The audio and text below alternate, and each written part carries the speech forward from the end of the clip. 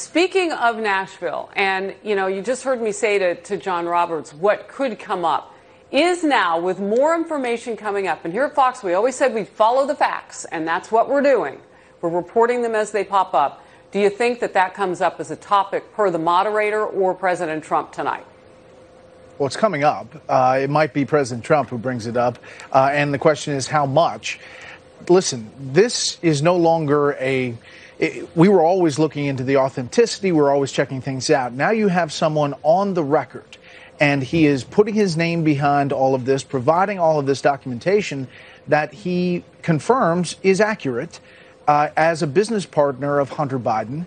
And we're digging through these text messages and these emails where he refers to his father as the chairman, and he refers to him as the big guy. And now Bob Linsky is confirming all of this. So for anyone who says you can't say this is a story, it's a story. And it'll be surprising if it's not picked up other places.